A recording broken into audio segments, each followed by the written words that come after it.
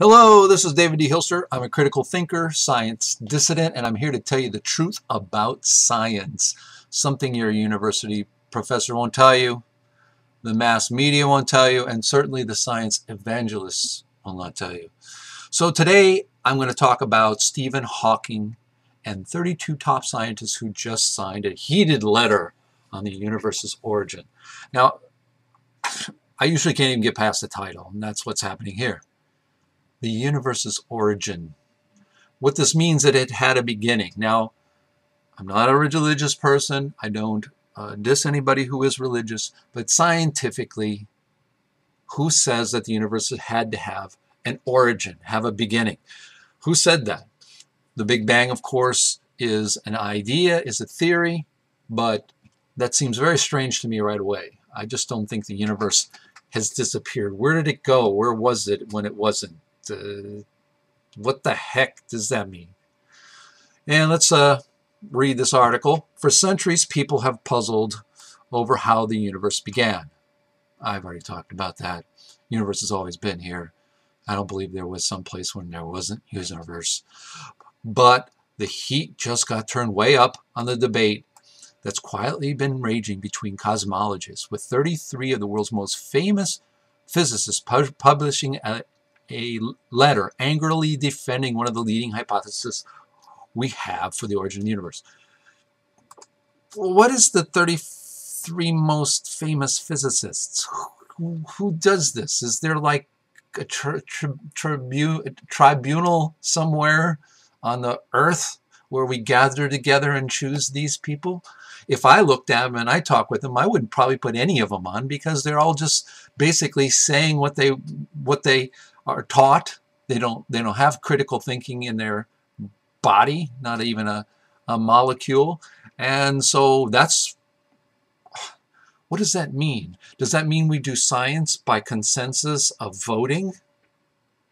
Folks, we should be looking at data, not caring who the heck signs this letter.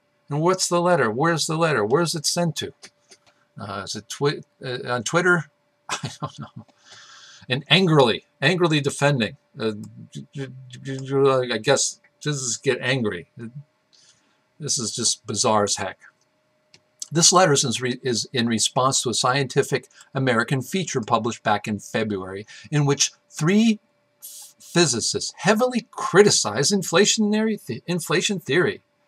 They heavily criticized inflation theory. Of course, that requires an angry defense. The idea that the universe expanded just like a balloon shortly after the Big Bang. So they're criticizing that idea. The article also went on to claim that the model cannot be elevated using the scientific method. The academic equivalent of saying it isn't even real science. It isn't real science. The Big Bang isn't real science. We see redshift, but redshift can be explained by a lot of other things other than everything's moving away. So I applaud them, and I applaud Scientific American for challenging them. Boy, but they've made people really mad. In response, of course, the 33 world's top physicists, including Stephen Hawking, Lisa Randall, Leonard Susskind, have fired back. This is like a war, by publishing their own open letter in Scientific American. Of course, this sells lots of copies, I guess. The Cliff Notes version is this. They're really angry. But anyways, I think what's most important for us to understand is that these things are so far off. First of all, the idea that the universe has an origin, that the universe started in a Big Bang, and what was there before if there wasn't universe. There's all these kinds of problems with the Big Bang. Think about it. Sit down and think about it. The whole universe in a size like this. Okay, what's around it? Not universe? I can go on. Anyways, by the time it slowed down, what had been a tiny quivering quantum realm was stretched out into a smooth and flat. It looked smooth and flat, save for speckles of denser matter that later became galaxy stars and planets. Very quivering. They call this is what I like. Here we go. Quivering quantum realm. This is the lingo of modern physics. It's vacuous. It's a bunch of fantasy. Their idea set always to make us feel stupid, talk in this language that looks magical. They want the universe to be this magic that we don't know about. This is the exact opposite of what science should be. It shouldn't be magic. It should be feet on the ground engineering. That's why I always say engineers are physicists.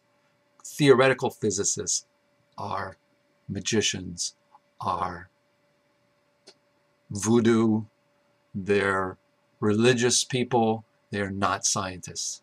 Yeah, I said it.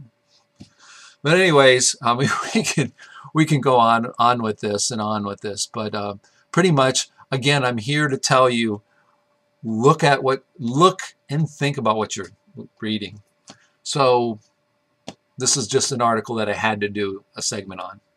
That's all for now, and remember, don't take what anyone says on faith. Stay critical, stay thinking. I'm Dave D. Hilster, your science therapist. Ciao for now.